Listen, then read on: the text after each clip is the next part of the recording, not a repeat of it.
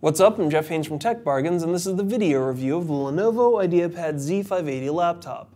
There are plenty of systems out on the market today, each with different specs, features, and visual styles that are competing for your work and your relaxation time.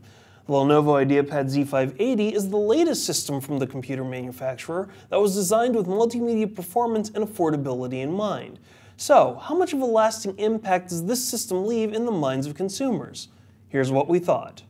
The Lenovo Z580 we reviewed was powered by a 3rd generation Intel Core i7-3612QM processor running at 2.1 GHz that can be boosted up to 3.1 GHz via turbo. It comes with 8 GB of DDR3 RAM and is supplemented by Intel HD Graphics 4000. The computer comes with a 15.6-inch LED screen with a native resolution of 1366 by 768. It also packs a 1 TB hard drive spinning at 5400 RPM and comes with a 5-in-1 card reader.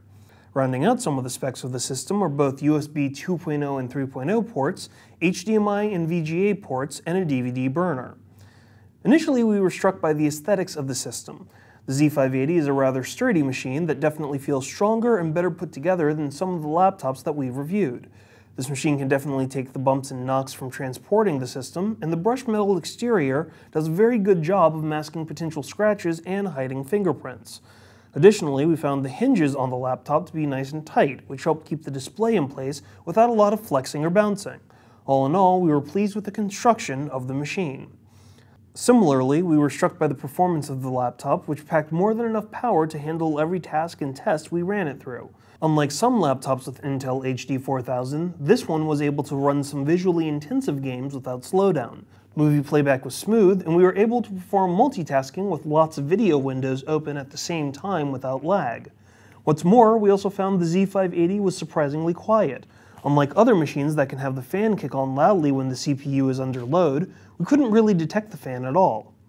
Another thing that we liked was the display of the Z580, which was large and sharp for watching movies or working on various projects.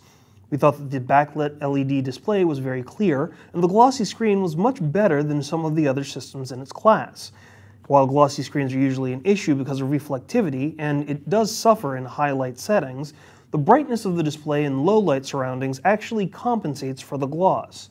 We also found the viewing angles were better than most other screens we've seen recently, with colors on par with that of mini TVs.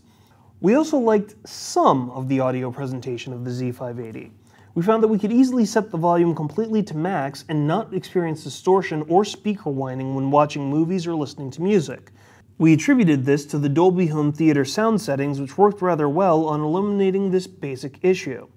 However, testing the sounds with the Z580 raised some issues with the laptop, such as the fact that bass was non-existent when we were watching a movie, playing a game, or listening to music.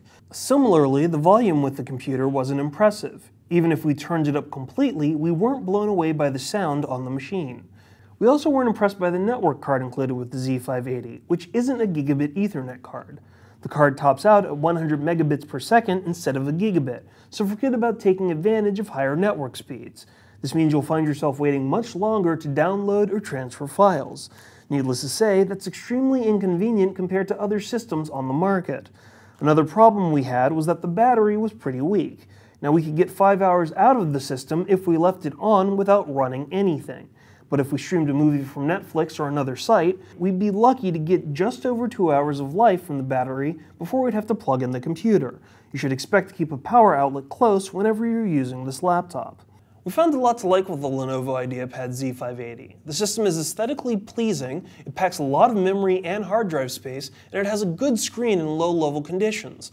Unfortunately, we couldn't overlook the weak battery life, the slow network card, or the lack of volume or bass from the speakers, which is a very important factor for a multimedia machine. As a result, we can only give the Lenovo IdeaPad Z580 a 3.5 out of 5.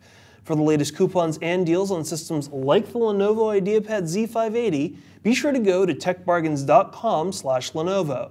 To enter our monthly giveaway, make sure you always check out techbargains.com/YouTube, and to watch our video unboxings, video reviews, and exclusive video features, be sure to go to techbargains.com/videos.